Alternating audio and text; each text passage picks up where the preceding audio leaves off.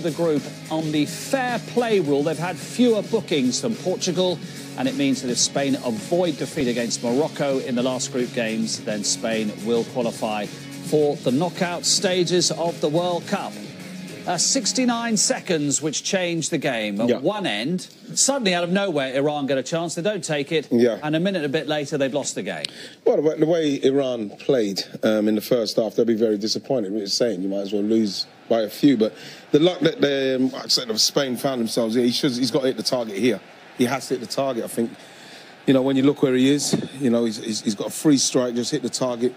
He doesn't do it. And you look at Iniesta here, could have lost it there, didn't lose it, comes back, could have lost it there, rides his luck again. And then when you look at the finish, it actually bounces off of Diego Costa's knee. So I think they earned a little bit of luck for the amount of work they put in trying to break down Iran in the first half. But Iran is going to be very disappointed because when they had a go, you know, Spain today looked vulnerable if they had a go at them early. The irony was that having scored Spain, it forced Iran for the best part of half an hour to show what they could do, and they could actually play. I don't think anyone would criticise and say they should have played like that earlier, because the counter-argument is you'd have got beaten 3 or 4-0, but they did show what they could do. As Patrice said, that was their plan, to stay in the game for long, and then if they concede, they were hoping they're going to concede. When they concede, let's try the plan B. But Spain is, for me, I'm very disappointed with Spain.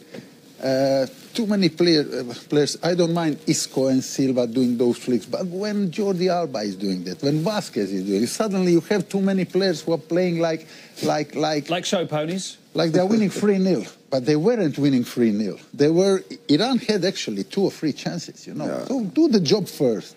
Score 3 goals, or at least 2 goals, and then be a little bit relaxed. Having said that, we've all been there. When you're a footballer, you can still get great satisfaction by winning a game by not playing well. Listen, we all have watched in Spain. Obviously, the Spanish players are fantastic, but they got the job done. They won the game at half-time. Everyone was saying, we were saying, just keep the heads. They've got that experience, and they got the job done. So credit to them. And disappointed, obviously, with Iran, but their reaction was very good when they played. But having said that, it's kind of very easy to play when you're losing a game of football.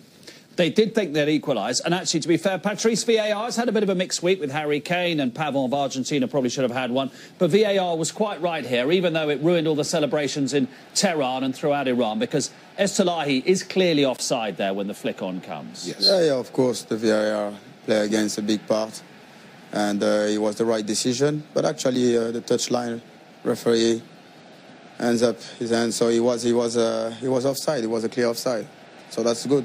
So that's good. But then they had a great chance right at the end as well, Patrice. Terrific nutmeg here. And Taremi charging in at the far post. Do you think he should have done a bit better? Yeah, he should have done better. He should have done better. That kind of chance, you know, he will be the hero of all the countries. So, yeah, he should score there. What did you think? Yeah, no, I think he should score. It's not as if he's underneath it. He's hit it with his forehead.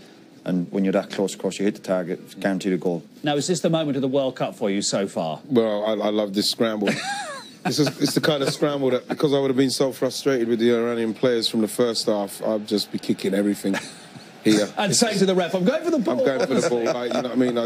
You just look at that, it's just like, that's defending. Really. That is, you know what, wherever you are in the world, whatever side you're playing on, whatever surface, we've all played in a game and had a moment like that. That's a great bundle. Look at them. Look at that attitude. Look at that, they put everything. That determination. They put everything. Yeah. I know, but they should be proud. They should be proud. Yeah, but what you do, like Righty would have said, you kick the ball and the 3 players over the line. You should get it over. Righty would have done it. You have to get it over. Yeah. And Carlos. You've got to kick everything. You would have got it over the line. I would have done something. I would have tried, yeah. People say about Diego Costa, nasty player. Came in there and just tried to tap it in. He didn't try to kick anyone. He's not a nasty player. The interesting thing is, we saw it with Morocco today as well, and we've just seen it with Iran. There's a lot that's good about their play, but neither of them have scored. They didn't score an open play. Iran's win against Morocco was an own goal. For all that the build-up is quite nice and quite neat, that's where these teams clearly struggle, Patrice. But of course, they're missing a quality player. Yeah. That's make the difference. That's why they're missing. They got everything. They're proud. They're running. They give everything they got. But after, you need like a player make the right decision. You know. That's why we are talking about Costa and Ronaldo and Coutinho's goal. Exactly. You know, Morocco, you're right. I agree with you totally. Morocco in these two games, Morocco showed really good football, but unfortunately they don't have that. It's the hardest bit of the game. That's the hardest part of football. That's why we keep talking about Ronaldo and the Messi's. Defending is the easiest part. Just putting the ball in the back net is the hardest. That's why these lads scoring 40 or 50 goals a season. Fantastic. That's why they paid the big money in, right? Absolutely right and all. You know, they do it consistently as well. But when, like I said, right at the death there, you see the Iranian player nutmegging him, getting across. They've got the ability to open teams up, but they chose to play negatively in the first half. No, but we are talking about Morocco. We are not talking about Iran from the first half. We are talking actually about the teams that are attacking. Attacking.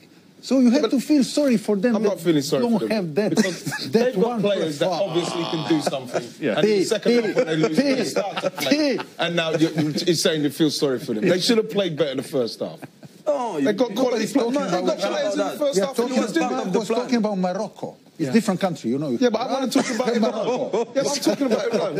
What are you doing? What are you going down there for? We'll speak afterwards because we always do this. It's ridiculous. Stay with us. Next we'll hear from Marcus Rashford on the celebration.